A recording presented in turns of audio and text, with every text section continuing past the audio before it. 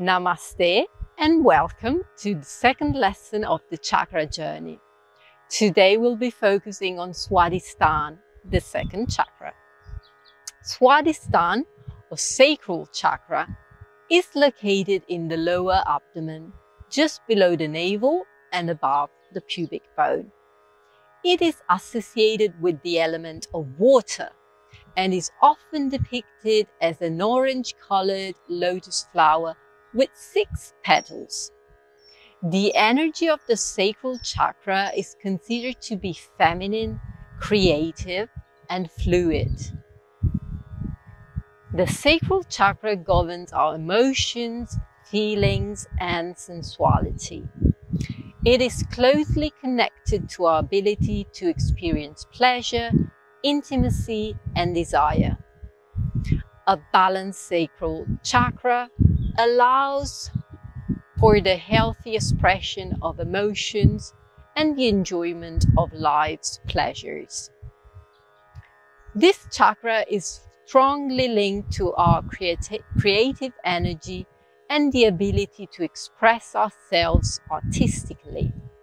It nurtures our imagination, inspiration, and the desire to manifest our creative ideas into reality.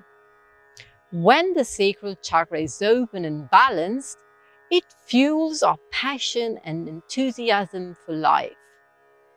The sacral chakra influences our ability to form and maintain healthy relationships with others. It governs our interactions, empathy, and ability to connect with people on an emotional level.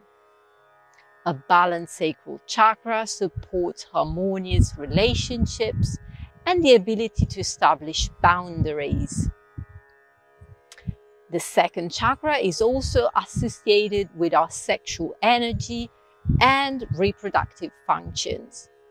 It encompasses both the physical and emotional aspects of sexuality, including pleasure, desire, and the ability to experience intimacy.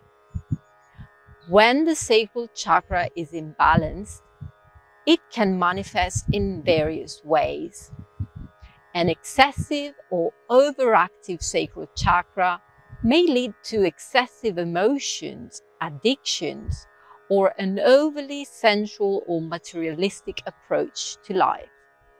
On the other hand, a deficient or blocked sacral chakra can result in a lack of creativity, emotional numbness, difficulties in forming relationships, or a disconnection from one's own sexuality.